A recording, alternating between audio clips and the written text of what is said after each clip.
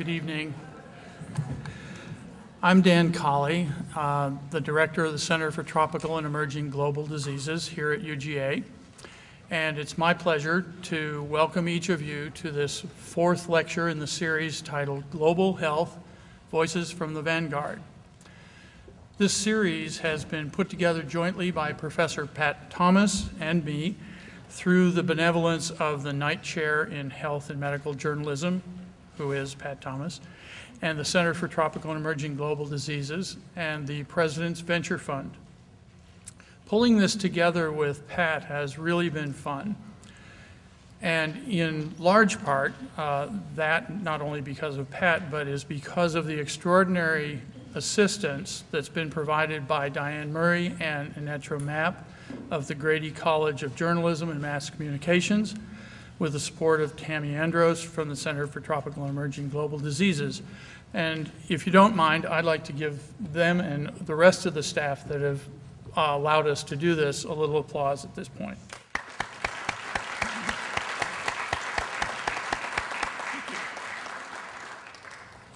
Now, some of you know that this lecture series, because I've said it several times, those of you who have been before, is built into the UGA Framework for Global Health proposal that we've sent to the NIH.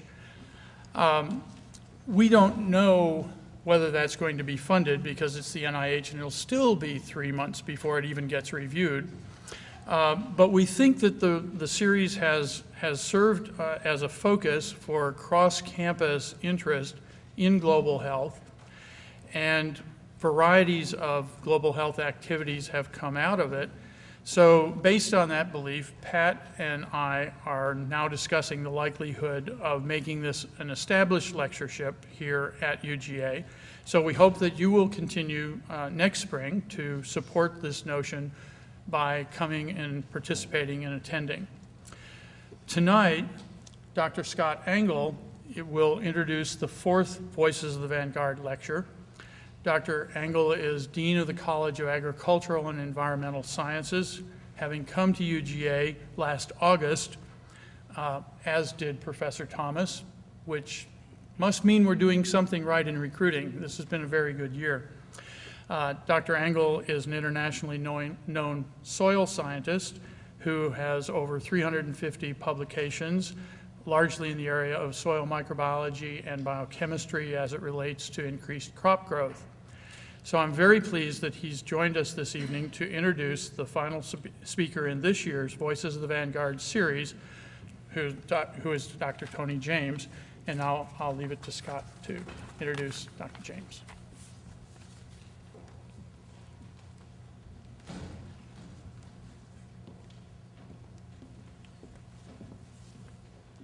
Well, thank you. It's my pleasure to be here with you this evening. This is, unfortunately, the first time I've been able to join you for this seminar series. Being in the College of Agriculture, one of my jobs is not to be on campus. And so I spend very little time here, and I've simply not had the opportunity to join you for one of these. So I'm very happy I can be here today and listen to our wonderful speaker. As I look across the audience, I did want to take a quick poll. I'm just interested in who's here, and maybe this will help Dr. James as well. How many of you are here because you're interested in insects and other things that fly and bite? Okay. Versus those of you who have more of a public health perspective and are interested in why people get sick and how you get them better.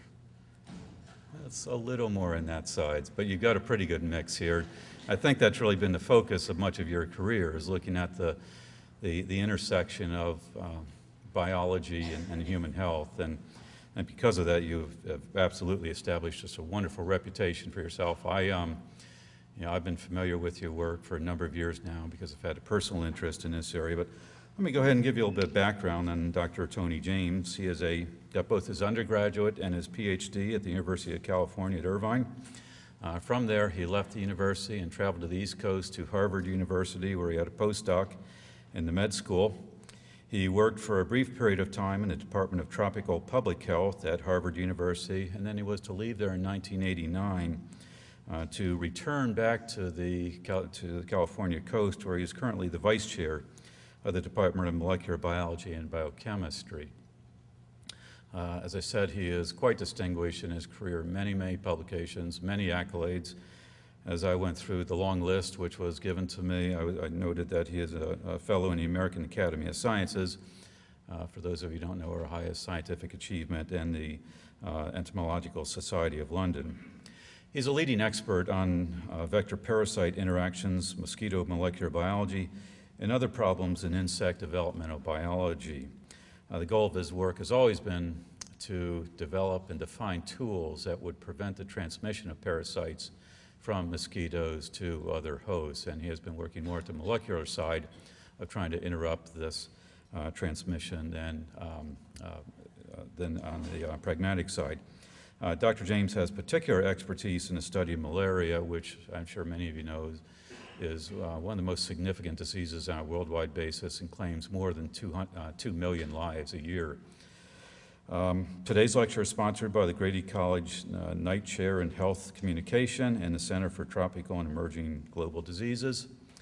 And with that, Tony, I'd ask you to come to the podium. The title of his lecture today is Victims, Vectors, and Vaccines. Let's give him a hand, please.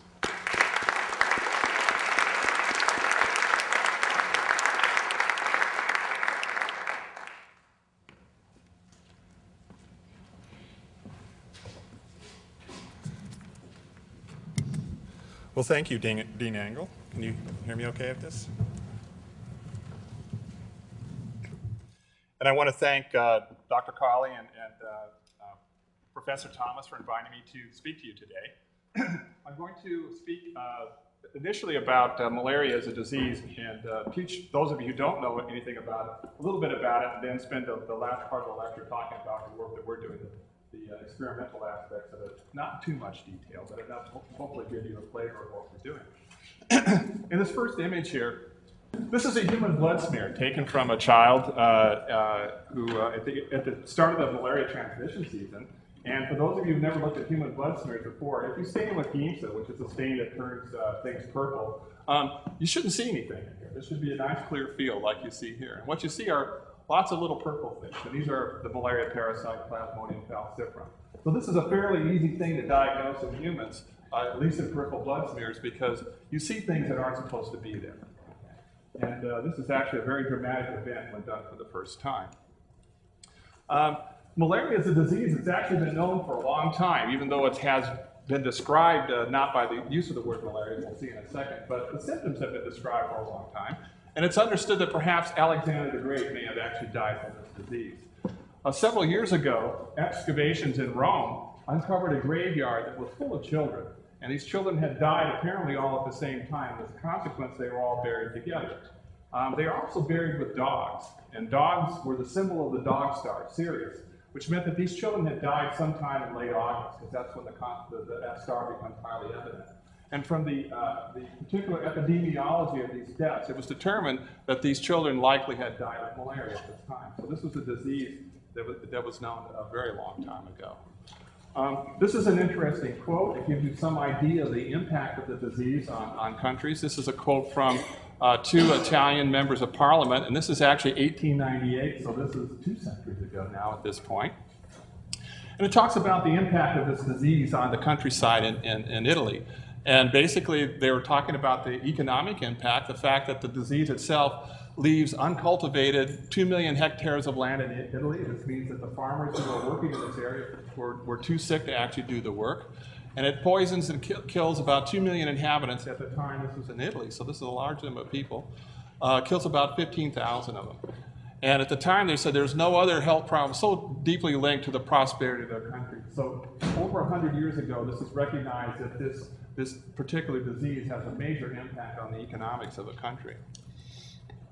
This is 100 years later, and this is a quote by the then Director General of the WHO, Dr. Brundtland, who said that malaria is the single largest disease in Africa and a primary cause of poverty. Every day, 3,000 children die from malaria. Every year, there are 500 million cases among children and adults.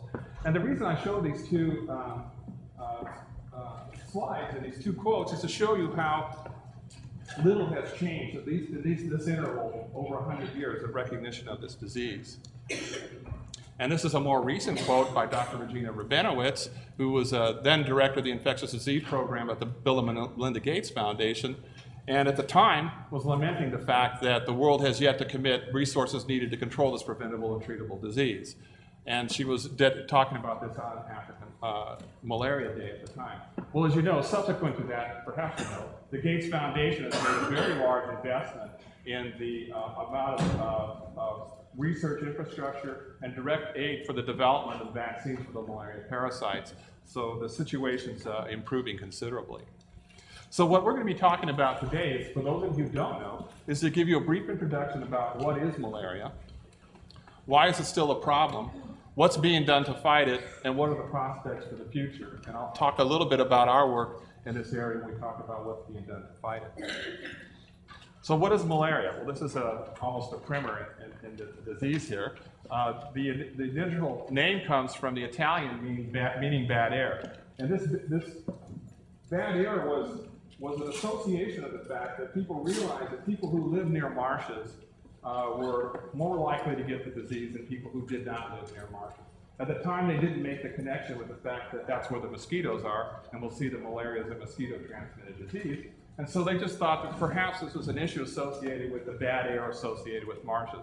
And those of you who have been near marshes realize that on certain nights they smell very bad, right? Lots of sulfur compounds. So they thought perhaps that was the issue, and the disease got the name bad air.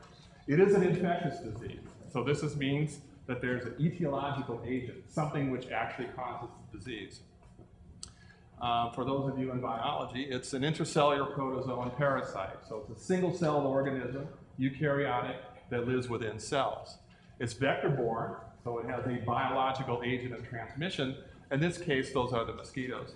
And it has a high degree of host specificity, meaning that there are lots of different species of malaria parasites, but they have very precise, or often very precise, host affiliation. So the ones that infect human beings, for example, won't infect birds, and the ones that infect birds won't infect human beings. And we see here the three major components in the aspect of malaria disease: the parasites themselves, the mosquitoes that transmit them, and a diverse human population. So in humans, we talk about the etiological agents. These are the things that cause disease. There are 4 species that are significant. The most significant is one called Plasmodium falciparum. And this is the one that causes the most disease and death. A close runner-up is one called Plasmodium vivax.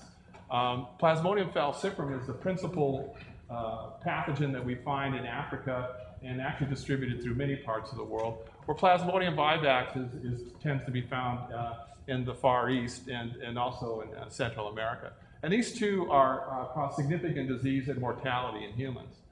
And we have 2 other species, Plasmodium ovale and Plasmodium malariae, which also infect humans, but don't create the type of disease burden that we see associated with these first 2 here.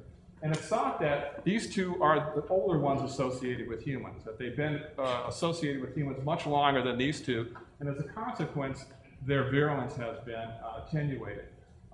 If you're a parasite, not that any of you would be parasites, but if you were a parasite, one of the most important things you can do is not to kill your host, okay, because that's where you live. And so when we look at host pathogen interactions and we find parasites that don't seem to affect their host in a major way, we assume that they've had a longer time to adapt to the host. This picture you've already seen, but this is a really interesting picture of a human red blood cell without and with malaria parasites. So you can actually see that these parasites live within the red blood cells, and they basically spend their life consuming, this portion of their life consuming the materials that are in the red blood cells. Well, malaria transmission is complex. It's transmitted by, at least to humans, by mosquitoes of the genus Anopheles. So there's only one genus that we know that transmits the human parasites. However, there are over 400 species of Anopheles described, and we know that 68 of them at least are associated with malaria transmission, and that 40 of them are main vectors. And so this makes it very difficult to think about genetic strategies, because each one of these species is a different genetic identity. And we'll see how that complicates the circumstances in a little bit. But I've listed under here, which unfortunately appears to be too small for you to see, a number of species that are major vectors in different areas. Anopheles gamma is a major vector in Africa. Anopheles stevensii is in India and Southeast Asia. Anopheles diarrhea is in Southeast Asia. Fluviatilis, albuminus, etc. These are spread in other parts of the world. All right, so a few interesting facts. Humans are the only natural reservoirs of the 4 species that cause disease. So there are no free-living forms. You're not about to get malaria as a free-living agent in soil or in other circumstances. So the life cycle is very complex, and this is a slide that I put up with some hesitation. Those of us who work in parasitology, there's almost a rule that you have no life slides. And I'm not about to walk you through this slide, it's not important. But just for you to understand that it's highly complex. If there are no free-living forms of the parasite, it either has to be in the mosquito, which is represented by this portion of the life cycle, or in the human. And when you think about it, that's a pretty tenuous life cycle. You have to be in one organism or the other. So the point is, of this is that, well, geez, it would seem fairly straightforward if all we have to do is break this life cycle, that would be a fairly easy thing to do. But it turns out it's not for one very simple reason, and that is there are a lot of people and there are a lot of mosquitoes. And that alone is sufficient to maintain this transmission cycle. Okay. All right, let's talk a little bit about the epidemiology. Well, malaria is endemic to the poorest countries in the world. So this is a disease that is associated with poverty. And when we look at the distribution on this slide, the countries that have malaria, are known to have malaria, cluster in these bright green areas here. And we can see that's along the equatorial area here. And it just happens to be countries where there's a tremendous amount of poverty. But it also happens to be the places where the mosquitoes are. If we think about some of the statistics of malaria, they're absolutely staggering. All right, we have 300 to 500 million clinical cases a year. So these are cases where people have been come into a clinical setting and are diagnosed with them. There are greater than 1 million deaths each year. So this is you'll hear statistics about 1 million, 2 million, 3 million. The point here is it's very difficult to get very good statistics about the number of people who die with this disease because they're often in areas where there are other diseases. But we know it's at least 1 million. And when you work this out, it's somewhere on the average of 2 persons a minute averaged over a year. And most of these deaths occur in sub-Saharan Africa.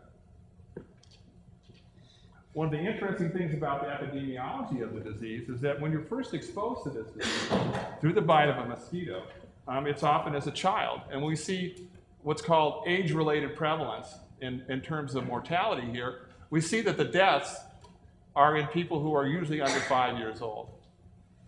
Okay? And what this means is that children are, and the example that we're using here, the children are the most susceptible to this disease. And if they can make it through this first year of infection, then they develop what's called specific antibodies, the parasite rates go down, and they become protected. So what's important is that there's a natural protection to this disease if you can survive the first infection. A little information about the clinical stuff. As we said before, children are the most vulnerable to this particular pathogen, but so are pregnant women. And you have somebody on campus here, Julie Moore, who's been working on this aspect of the disease. But the symptoms of the uncomplicated malaria involve fever, malaise, fatigue, anemia, headache, and myalgia. And these are symptoms that overlap tremendously other infectious diseases. There's a more severe and complicated form of malaria. It's often associated with this one species, Plasmodium falciparum, and it's characterized by what's called cerebral malaria, which leads to seizures, coma, and convulsions. It's more what we imagine the more classical severe disease to be like, and then a number of other symptoms associated with that. And people had at one point thought that they knew the reason why malaria would become dangerous, and that has to deal with the fact that the parasites have the ability to cause cells to sequester in vasculature, and as a consequence will cause conditions that lead to seizures and coma. This clearly happens with Plasmodium falciparum, but there's some debate now as to whether or not this is the thing that actually ends up causing people to die. Economic impact, we'll round off this introductory part. The economic impact is significant. It's estimated that the malaria as a disease slows economic growth by as much as 1.3% a year, which is highly significant. and that people who live in malaria-free areas have a gross domestic product which is 3 times higher than those who live in other regions. So there's an interesting association where we realize that if we spent anywhere from $1 to $8 on malaria treatments, we could have a tremendous impact on the economics of a particular area. Unfortunately, the countries that are most plagued by these diseases do not have access to this kind of funding. And we'll get into this a little bit when we talk about the drugs that are used to treat malaria and the cost of those drugs and why this becomes really important. But I want you to somehow, in your mind, if you can, remember how much you spent on your last bottle of Advil, because that'll be important in just a little bit. I can remember that of 20 tablets, it's like, what, $6 or $7, something like that? You remember? No, somebody buys it for you. All right, well.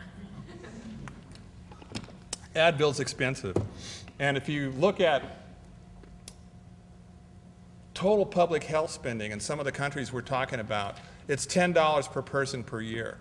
And that's for everything, okay? And that includes maternal, prenatal care, et cetera. So when we talk about drugs being expensive, that's going to be important. Okay, so we have a standard economic model which talks about a classical economic model, which talks about the fact that if we have economic improvements in a society, this will lead to better health.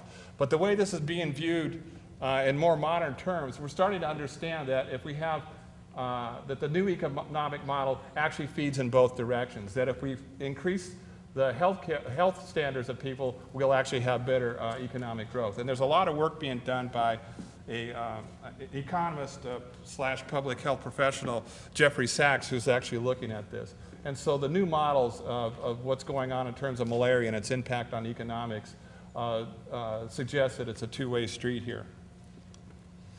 Okay. Well, why is malaria still a problem? Well, it's a problem because the traditional approaches that we've been using to control it are no longer working as effectively as they used to. In the old days, the old days being 20 years ago and maybe longer than that, going back to the beginning of the last century, we had a very powerful anti-vector measures. And these measures involve applications of insecticides. So these are toxic chemicals that will kill the mosquitoes. We understood that mosquitoes were vectors. We learned that in 1897. And ever since then, there have been efforts to control mosquitoes with the idea being that if you had fewer bites, you would have fewer cases of malaria occurring. And as a consequence, then, reducing morbidity and mortality. And this turned out to be true. And the application of insecticides in controlling mosquito breeding sites was very important. We have here demonstrated 2 different approaches, and I put this up here as a lesson because this particular approach here is totally ineffective for controlling malaria, which is driving around neighborhoods spraying insecticides into the open neighborhood. And the reason it doesn't work is because the mosquitoes aren't flying around on the streets.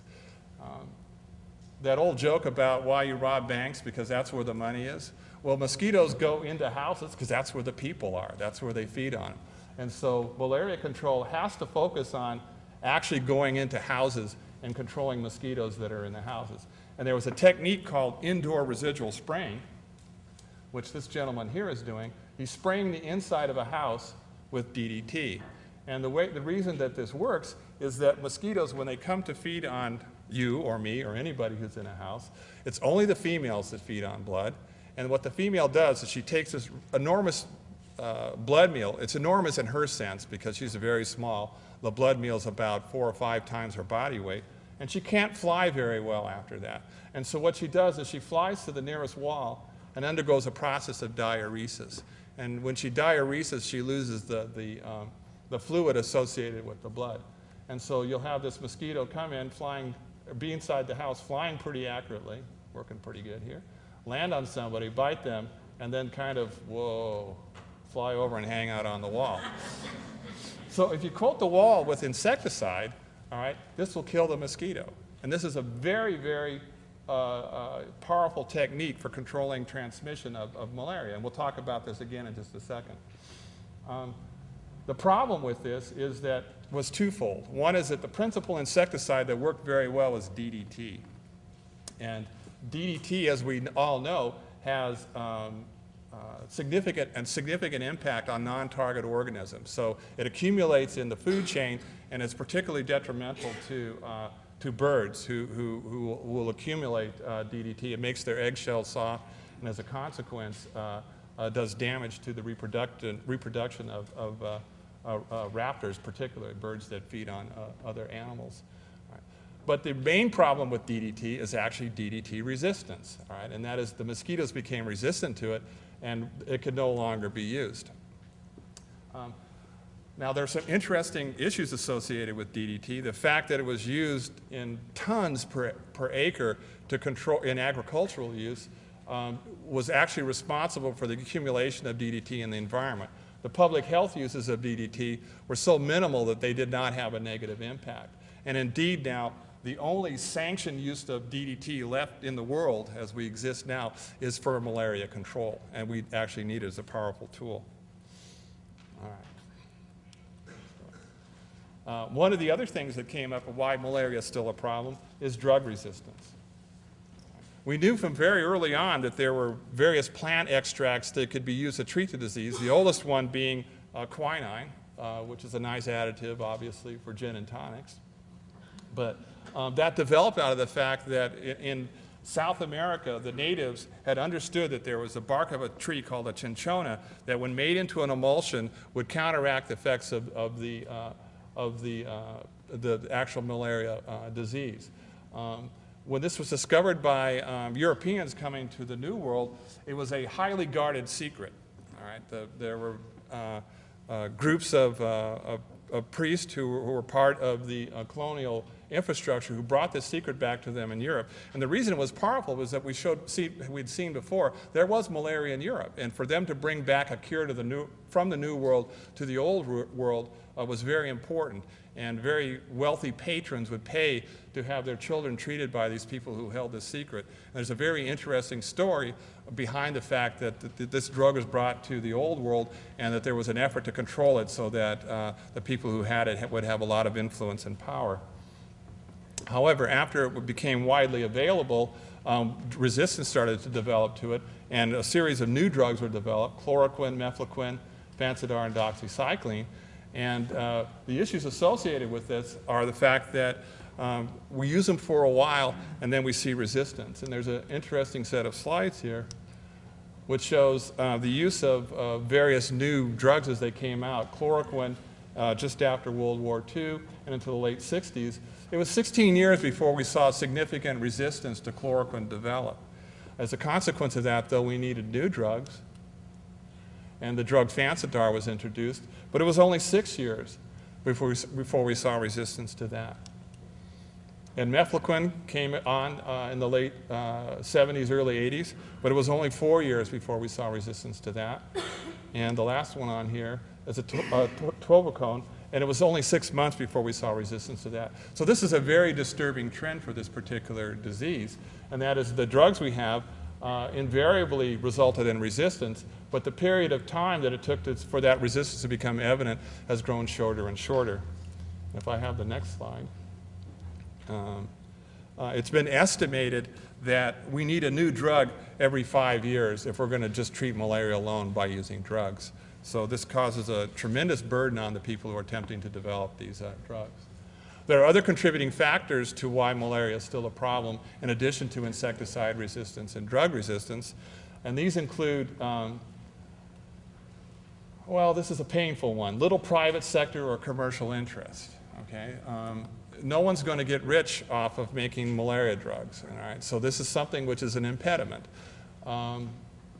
What it means is that drug companies are unwilling to invest the amount of resources that are necessary to come up with new drugs, because they just won't get the kinds of payback that they're used to getting for the types of drugs that they develop.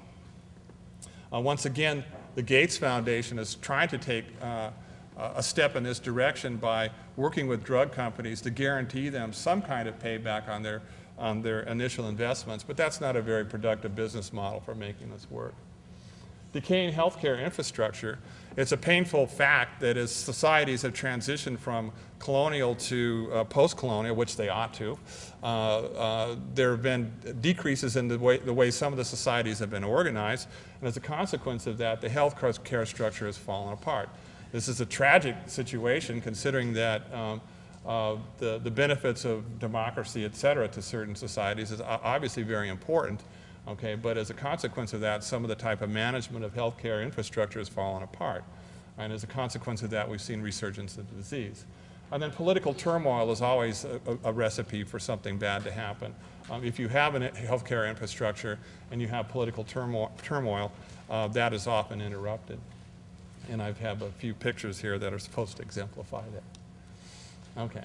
So the next sort of area we want to talk a little bit about is what's being done to fight it. So I've kind of painted a negative picture about malaria at this point. It's a very nasty disease. It kills a lot of people.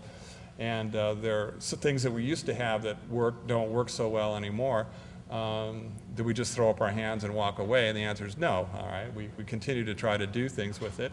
And so I'm going to quickly review some of the areas of the types of things that are being done to currently fight it. And all infectious diseases, when people work with infectious diseases, there are three main areas that one works in. The first one is diagnostics. And we'll talk a little bit more in details in just a second. But diagnostics basically deals with trying to determine what it is that's causing a particular disease. And when we go back to the symptoms of malaria, we talk about headaches, fevers, muscle aches, et cetera. Most of you who have had the flu or a bad cold will recognize that those symptoms overlap. Bad colds and bad flus, et cetera. All right? So infectious disease, the types of symptoms that one has with infectious diseases overlap one another quite a bit. Right? Unless you can go in and make a definitive diagnosis and say, yes, there is this particular pathogen there or this particular parasite there, it's very difficult sometimes to figure out what's going on. So diagnostics becomes very important. And if you talk to your colleagues or your professors or members of the community, talk with some of the scientists who work on the campus here, and talk to them about some of the efforts they have, diagnostics is very important, and they will attest to that. And one of the reasons that diagnostics is important is because one wants to administer therapeutics. These are drugs that either cure you by eliminating the pathogen or alleviate the symptoms. So they may not necessarily cure you, but they may make it so that the symptoms aren't quite so severe. And if the therapeutics are highly specific, meaning that the drug works for a particular organism, it's really important to know what that organism is. All right? So we can see this logical flow from having good diagnostics to good therapeutics. It turns out for some of the things that you can get, etiological agents, nasty organisms, that the drugs that are available for them are pretty bad. I mean, you take these drugs, they make you sick. They have a very strong effect on your own physiology. And so you don't want to be giving people drugs willy-nilly without knowing what they are. So diagnostics is very important and leads into the application of therapeutics. Ideally, if we had good therapeutics, you would take a pill and you would be cured. But very often we don't get that kind of circumstance.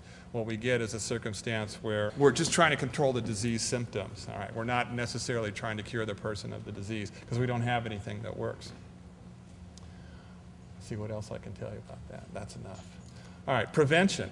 Well, prevention turns out to be the most cost-effective way to deal with these infectious diseases. If you never get the infectious disease, then you don't have to be diagnosed or very expensive diagnostic techniques, or you don't have to spend money on drugs.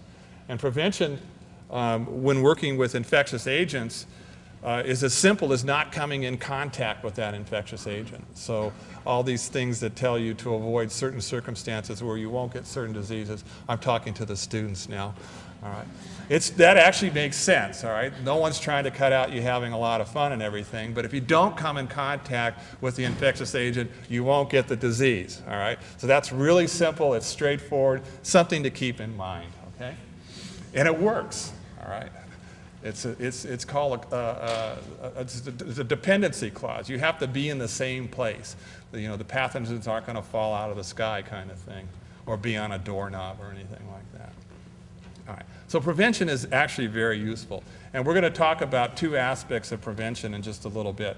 One of them dealing with not coming in contact with the infectious agent, and the other one dealing with what happens if you do come in contact with the infectious agent and the deployment of vaccines. So something that gives you a pre-exposure that allows your body to build up resistance. How am I doing here? All right. All right. So there are three very recent milestone efforts as we segue into the type of work that's going on in my lab that have been important for thinking and developing novel ways to deal with malaria. And all of these are based on dealing with genes in the genome, right? And there are lots of different reasons why this is important. But I told you before that malaria parasites have a very strong host specificity, that the types of parasites that infect human beings only infect human beings. They don't infect birds, they don't infect lizards, primates, or other models or mice that have been used. Right? And that suggests that genes are somehow involved. Both the genes of the human host, so that the genetic makeup of the human makes it particularly susceptible to a group of parasites, and the genetic makeup of those parasites. Right? There's something about them that allows them to grow in humans. And so the sequencing of the human genome and the sequencing of the parasite genome are major steps in trying to get our hands on those pieces of discrete information that allow this type of host-parasite interaction to take place. In addition, we have the genome sequence of the vector, in this case the Anopheles mosquito, specifically Anopheles gambiae. And a similar sort of argument applies here. The fact that only Anopheles mosquitoes transmit human malaria and that the malarias can infect these parasites suggests that there's some genetic aspect to this, some heritable aspect. And we're starting to see the impact of genetics and genetic tools and the sequencing of these genomes, knowing all the things that are there, on the development of new strategies to control malaria. In diagnostics, it's as straightforward as asking the question, if you have malaria parasites, there ought to be malaria DNA there. All right? So that makes the diagnostics more straightforward. And so people are developing techniques that based on DNA, that distinguish malaria parasites from other things that would cause what are called febrile diseases, diseases that give you those symptoms that I talked about, the headaches, fever, et cetera. All right. If that's caused by influenza virus, you ought to find the evidence of the influenza genome there. If it's caused by malaria parasites, you ought to be able to find evidence for that. And so this is being developed there. And there are a number of different tests that people are trying to develop. And they're called development of rapid diagnostic tests, RDTs. And basically a number of different assays are being developed. Most of those of you undergraduates have done laboratories where you've looked at DNA. This is a gel electrophoresis of DNA, and you can see it. And this is a dipstick test based on that. And the idea is to see if you could come up with a rapid way to tell if a person has malaria. The gold standard is that blood smear that we've been seeing over and over and over again. If you take a blood smear and you see those parasites there, then you know a person is infected. This isn't perfect, okay, but it's a start in this direction. Therapeutics, this is that quote I talked about, that a new drug must be available every 5 years. Genomics has actually been very useful here because we can study biological pathways that are present in the parasite that we don't find in the human. And then we can ask the question, can we find drugs that will affect those biochemical pathways that exist only in the parasite and therefore won't have an impact on the humans? And so there's been quite a bit of work in this particular area. And I have two citations here specifically relating to new biochemical pathways that have been found that are targets for this. All right, so we're going to talk a little bit about prevention and finish off here talking about some of the work that's going on in our lab. We do work on vaccines, all right? So for those of you who don't know, the principle behind a vaccine is to expose your body to an infectious agent in a circumstance where that infectious agent won't cause severe disease. This allows your body to mount an immune response against that. So when you see the real thing, you're ready to fight it off, all right? You got a chance because your body's already been primed. And there's been a tremendous effort to develop vaccines and for malaria. And we'll see in just a second how those work out. And then I'm going to tell you about some new anti-vector measures, the work that's going on in our lab. All right. I put this slide in here just to show you that vaccines can be highly efficacious. And this is a slide that I got from one of our principal vaccinologists, Victor Nussensweig, and he put this together in a talk he gave.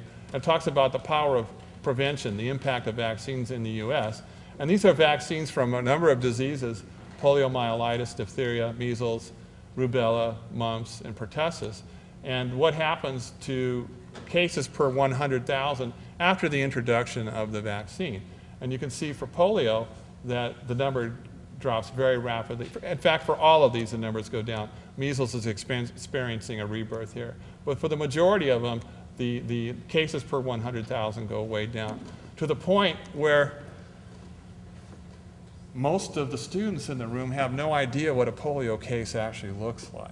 All right? I'm actually old enough to have had classmates that got polio, and as a consequence, were confined to crutches for the rest of their life. All right, this is something that only the senior members in this group know about, but it's something which is not even on the horizon of the younger people here, and that's a direct impact of the vaccine. All right, so there's a whole major, what used to be a major disease here that is no longer part of the spectrum of your life as a consequence of the development of vaccine. So the whole point is to tell you that if we had a vaccine for malaria, we would expect to have this similar type of dramatic impact. And for malaria, we've got a number of possible imaginable vaccines. We've got a vaccine that, this is a mosquito here. It doesn't look like much at this magnification. But this is a mosquito that is feeding on the arm of a human and infecting a particular stage called the sporozoite. This is the infectious form of the parasite. And so a good vaccine would be a vaccine that blocks these parasites from infecting us. All right, that would be, in fact, that would probably be the best vaccine we could get. It's a complete protection here, if we could get that. But this alone isn't sufficient to cause disease. All right? So disease is not the same thing as being infected. Most of you know that, because right now, every one of you is infected with E. coli. You've got all these bacteria growing in your gut, but they don't cause a disease. Okay?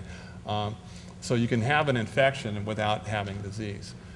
Where we see the disease is once the parasite gets into the liver and starts growing in the liver, it makes these forms which get out and start eating the red blood cells. We saw that picture. And this is where the disease actually manifests and where people start getting symptoms. So it's possible to develop a vaccine that protects against the forms that actually cause disease. So this is one type that people are looking at. They're looking at the one that blocks infection, one that prevents disease, and then there's another group of people that are looking to prevent transmission. Because I told you before that this parasite lives only in the humans and only in the mosquitoes and has to go back and forth between the mosquitoes and the humans. So if we could actually make a vaccine that prevents the mosquito from taking up the stages that infect it, we can block transmission this way. Well, the good news is that people are working on all three of these. And it's a competition, sometimes friendly. And the idea would be that one would have a vaccine that would combine elements of all three of these blocking strategies and have something that works really well. As corny as it sounds, all right, insecticide nets work really well. All right? Very, very, very well. It's a very curious thing about the mosquitoes that transmit malaria, at least in Africa. They usually bite from like midnight to maybe 3 or 4 o'clock in the morning, all right, which is when you're asleep. Which is when it's easiest to bite you. All right? They've adapted to feeding on humans at a time when humans are least able to protect themselves. So it's these early hours in the morning. So if you ever have a chance to go to Africa and you're worried about malaria, the one thing you don't want to be doing is running around in the middle of the night. All right? The other thing you do want to be doing is sleeping under a net. All right? Because this prevents the mosquitoes from getting to you. All right? And you can sleep under this net and they can't bite you and it will protect you. And in fact, they've done studies and they've shown that you can actually reduce total malaria by about 17% and severe disease by as much as 50% when using bed nets. So these actually work. All right. So more advice for you, for those of you who are going to field. It's important to have a net that doesn't have holes in it. all right? Now, that may sound not like a big deal, but remember, the mosquito has all night, or at least the hours between midnight and, say, 4 or 5 in the morning, and then she can come back the next night to find that hole in the net, and they will do that. All right, if there are holes in the net, they'll just hang around there until one actually gets in. So you want to make sure that there are no holes in the net, and you want to make sure that you don't sleep up against the net, all right, so that it's right up against your skin. Because believe it or not, they'll land on the net and they'll just bite through. And one of the most interesting, if you're a scientist, and creepy if you're not a scientist, things that you can do is wake up in the middle of the night, turn your flashlight on, and look at the outside of the net. It'll convince you to stay inside the net, that's for sure. At least it did for me. All right. But these work, and they work very, very well.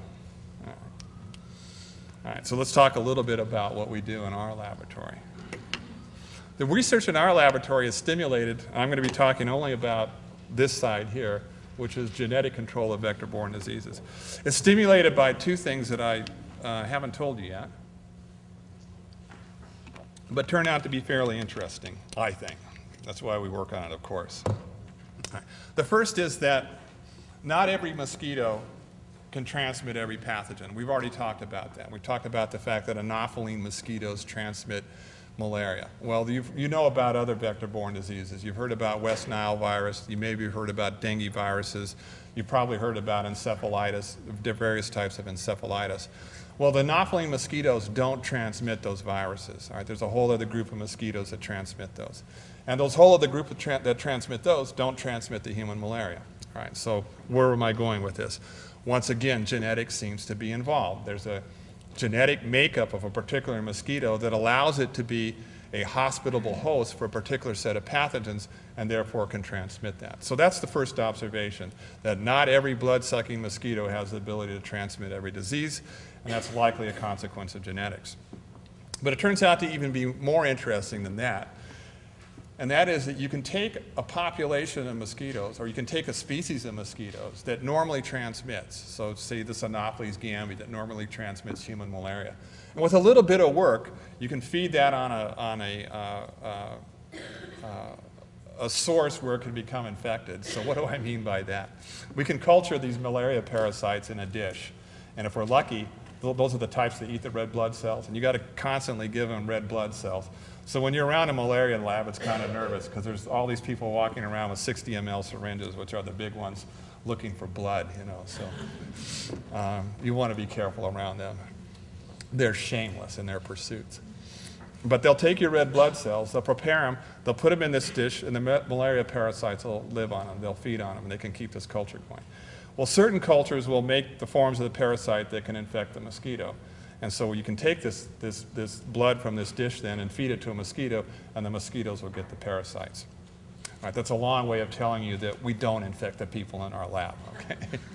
You needed to know that. All right.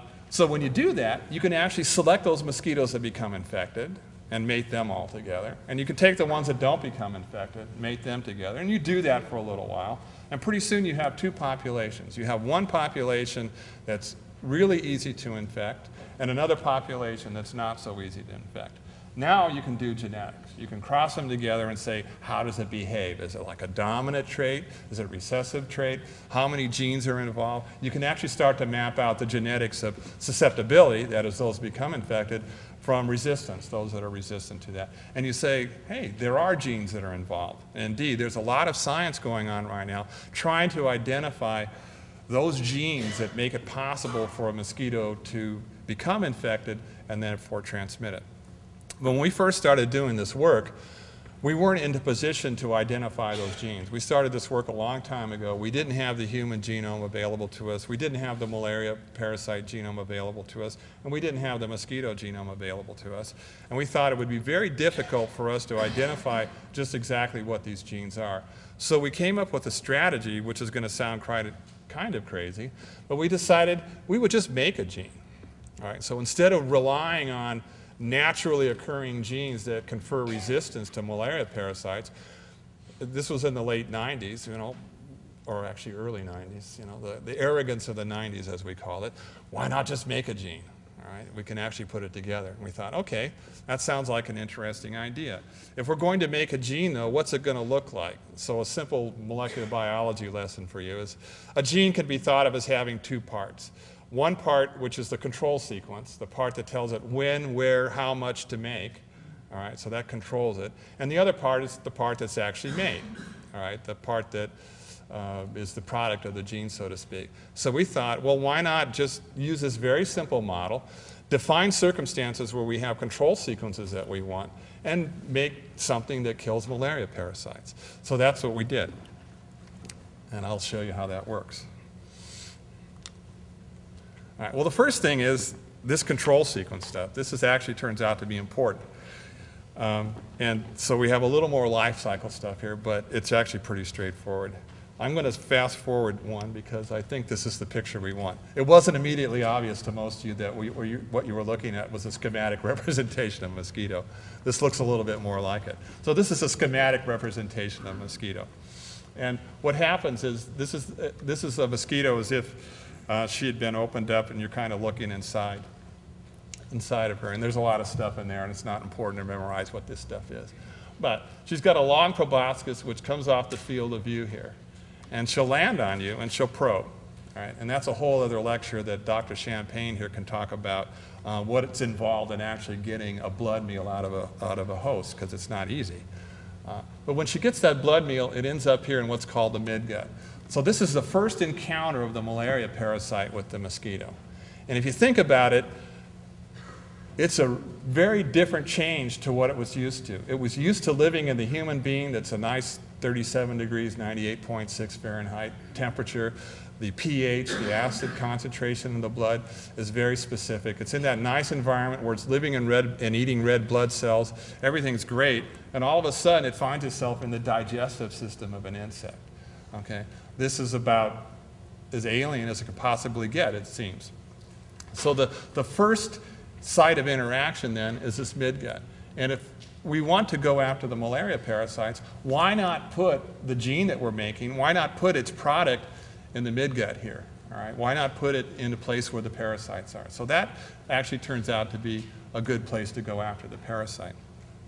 And indeed, when you look at the naturally occurring resistance to malaria parasites, many of the resistance genes have as their phenotype, the way they look, the inability of the parasite to ever get out of the midgut. The mosquitoes basically ingest them and they can't get out. Okay? So this is something which is reflected in nature. But once they get out, they get into this open circulatory system and they have to migrate to the salivary glands.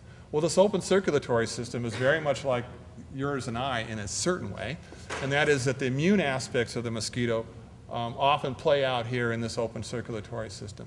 So we have the possibility of going after the malaria parasite where it's in this open circulatory system. And then all of them have to make their way back to the salivary glands before they're transmitted onto a new host. Because what happens is the parasites get into the salivary glands, the mosquito lands on you, salivates into the wound site, and then delivers the pathogens that way. So basically, we look at these various tissues and we say, well, here are opportunities to interrupt the development of this parasite. We have the midgut, the open circulatory system, and the salivary glands. So to go back to this synthetic gene we're going to make, what we need to do is find the control sequences of a gene that will allow us to put something in the midgut, the hemolymph, and the salivary glands. All right, so that's strategy one, is to identify the appropriate control sequences.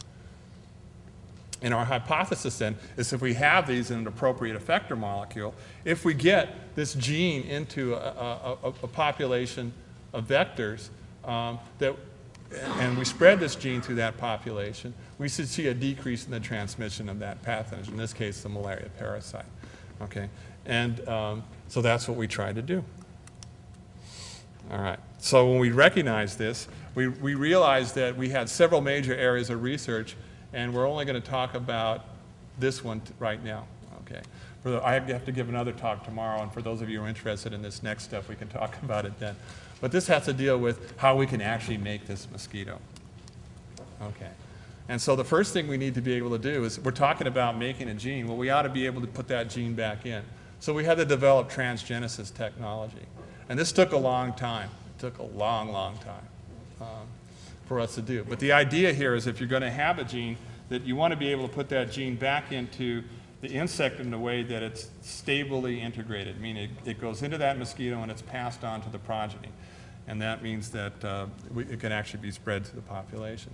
We talked already about identifying control sequences that can express the effector molecule. And then we have the actual effector molecule, the molecule that will interfere with the parasite.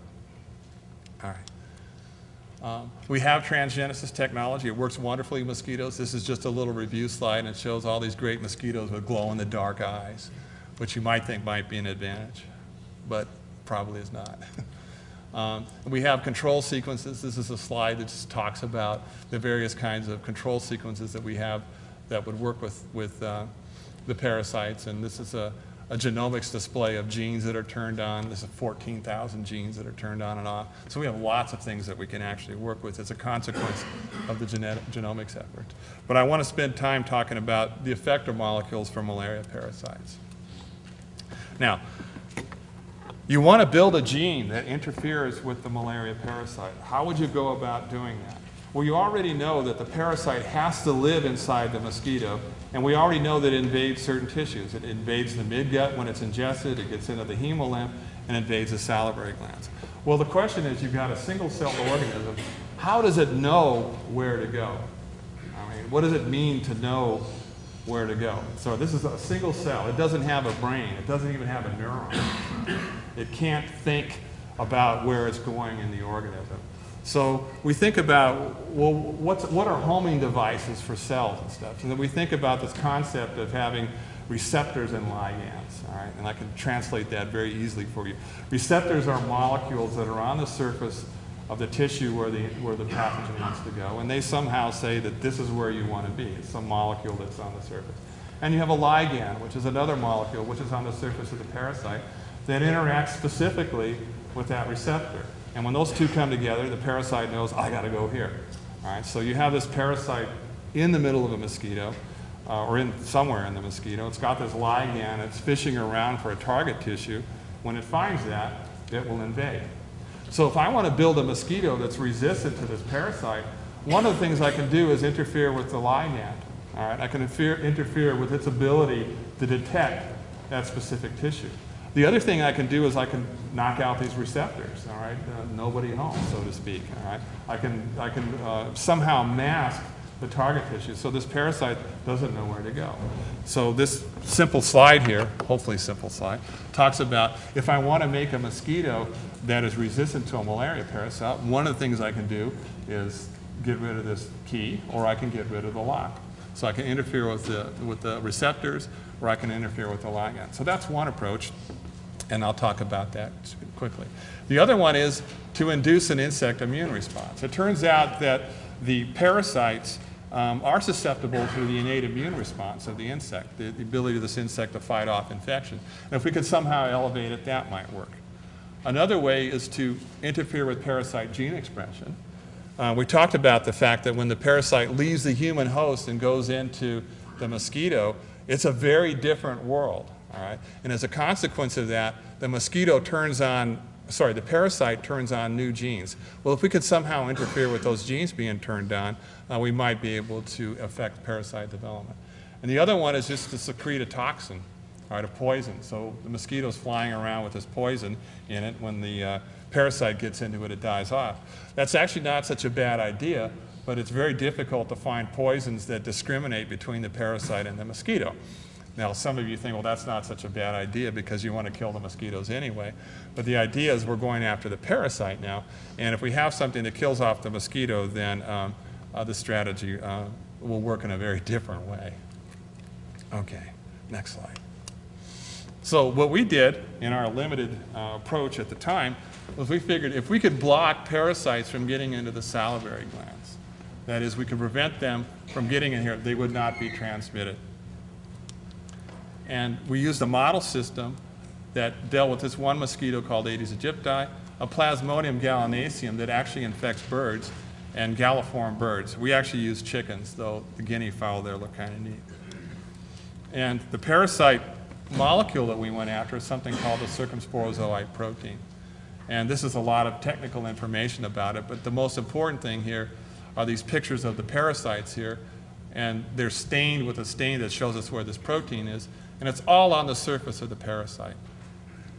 And some people think that this is a ligand for the parasite to recognize specific tissues in the mosquito. So we did a really interesting trick based on the fact that not all malaria parasites infect all the different kinds of species, all right?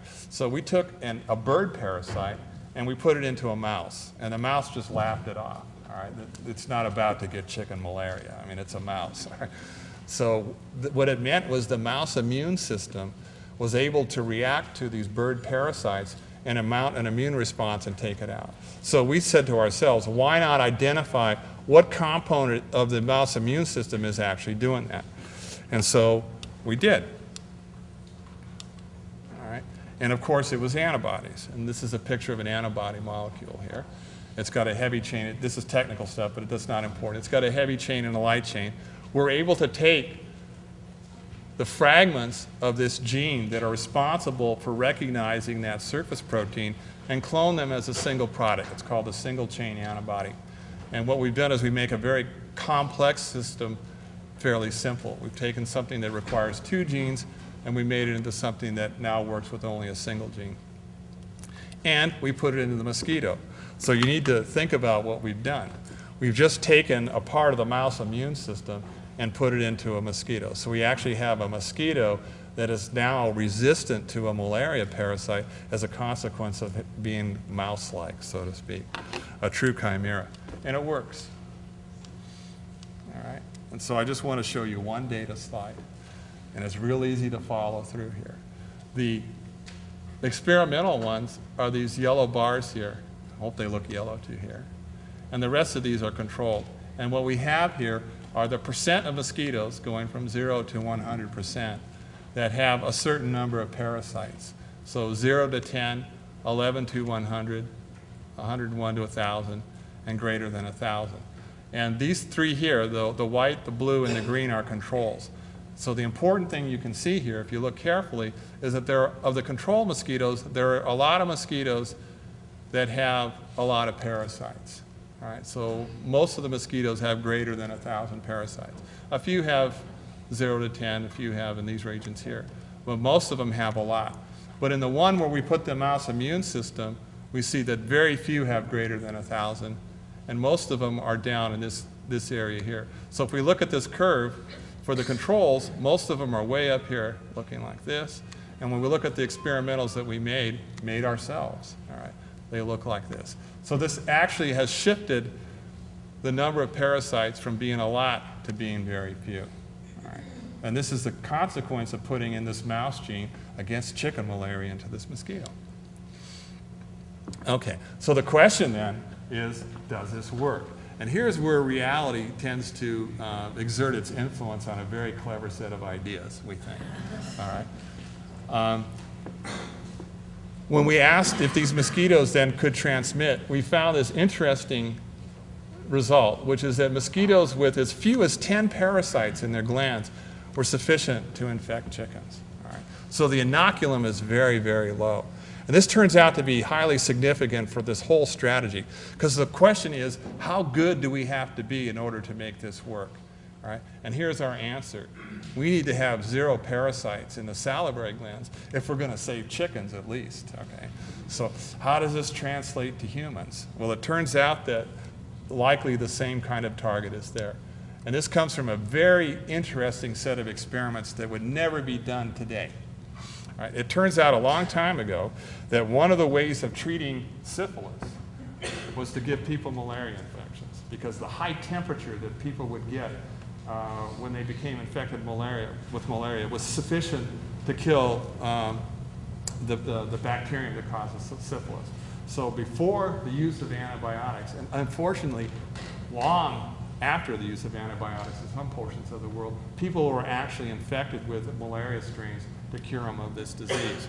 So I'm going to walk you through this because this is a remarkable set of language that you'll never see again. It says 11 patients requiring malaria therapy. All right, so what does it mean to require a malaria therapy? All right, these are patients. Are they signing off on this? Anyway, were inoculated with Plasmodium vivax. Doses were 10 sporozoites in 4 patients, 100, et cetera. The bottom line is the minimum dose that they gave them was 10 of these parasites. Parasitemia, this is actually the blood infection, was detected in all patients. All right. So what we saw with our animal model with the chicken malaria is identical to what we can expect in the human condition here, which is that our target is 0 parasites. We have to get this down to the point where there are no parasites in the salivary glands. Now, as difficult as that may seem, it's also comforting because we know what our endpoint is on this. Okay, so that's unfortunately a quick jump into the science and back out again, but that's all we have time for today. So the future directions now that we're working in our laboratory is we want to move from these animal models, which is the avian malaria parasite, that chicken malaria, to the human pathogens. If we're going to work another 5 years, we don't really want to improve the world for the chickens, all right? It's despite all the wonderful things that might come as a consequence of that, our real object is to work on the human parasites. So we're working with the human parasites now. This is something which I can talk about tomorrow. I have to give a talk in, I think it's in entomology or maybe it's biochemistry. That it's great to have built these genes in the laboratory, and obviously more work needs to be done to make these highly efficacious. But what we really need to do is conceive of how we're actually going to get them out into the field. And so this becomes extremely important. And indeed, we have a very large project that's trying to figure out how we're going to get these genes into the field. We're very much interested in the transmission dynamics of malaria in the field. We have this really crazy circumstance, for example, in some places in Africa, the vector, that is the mosquito that's transmitting malaria, is different between the rainy season and the dry season. So it's a completely different mosquito species. And when you're talking about a genetic control strategy, you have to then develop that for both species during that, in that particular area. And we need to know what these specific targets are. So our work is moving out of the laboratory into the field.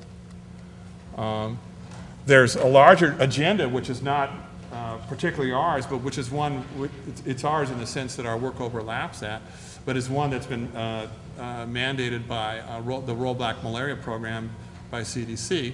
And this brings into play then the various things we learned about earlier on. The fact that we should have insecticide-treated bed nets available to people. We should concentrate on developing strategies for dealing with malaria in pregnant women. We should continue to develop the drugs and hopefully try to develop some kind of technologies where we can forecast the types of conditions that are going to lead to malaria outbreaks. And these are some big picture challenges that I think, how do I say this? You don't want to leave things to the next generation because that means you haven't done your job right. Does that make sense? However, should we not be successful, there are some things that are probably likely to be available to those of you who are considering getting into the field. And is that I think we should consider development of a live vaccine. So any of you who are interested in this kind of stuff, we could talk about that. Because live vaccines tend to work very well. All right.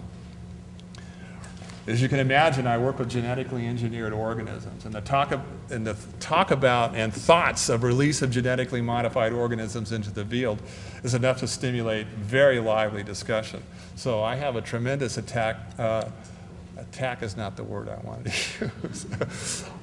Yeah, we're attacked all the time, but we have a tremendous obligation to educate people about what we're talking about when we're talking about genetically modified organisms. And so we can bring the public up to speed on why we don't, as scientists, don't think they're a threat, but why we're also in a position where we can't forcefully advocate their use, that this is work that has to be left with public health officials. I've had this discussion with a number of people. We talked about the development of various avenues, vaccines, drug development, et cetera, to control malaria. And bed nets are also a good example. And right now we have successes in those areas, but they're not complete. We get 30% efficacy here, we get a 50% efficacy here, but none of them are complete to the point where we're seeing elimination of malaria. And this is a consequence of the fact that people who work in bed nets, work in drugs, and work in vaccines don't often talk amongst one another. So the one thing that would unite them is some concept that they're trying to approach eradication of malaria as a goal. Now, most people will tell you that this is highly unlikely to be achieved.